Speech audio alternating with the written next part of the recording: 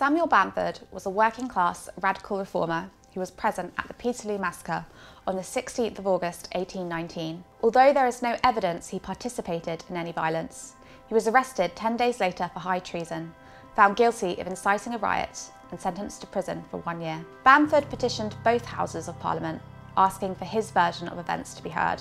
This is his petition presented to the House of Lords on the 19th of November 1819. Bamford outlines that it was his belief the meeting was entirely legal and that he was amply protected by the laws in exercising all those rights of a free man which the Constitution has conferred upon him. He further insists that the crowds had no intention of breaking the public peace, pointing out their indubitable pledge of their sincerity and sense of security by taking in their company their wives and female relatives.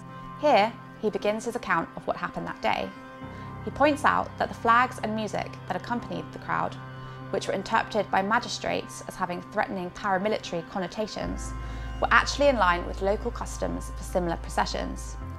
Indeed, here he describes them as intending to confer cheerfulness and hilarity. Bamford also describes the charge of the cavalry, who sabred, rode down and trampled upon every individual who could not escape them, by which, as your petitioner believes, several hundred unoffending persons were severely wounded and some killed on the spot. As the crowd sought to escape from this continued, persevering and unrelenting outrage, they were driven one upon another, so as in some cases to press each other to death, break the limbs of others, and occasion many to be trampled upon. According to his autobiography, the attention that was excited in the London press by his petitions led to others doing the same. The Committee of the Manchester Relief Fund, which was set up to provide the relief for the injured and the families of the dead, arranged for other injured parties to petition.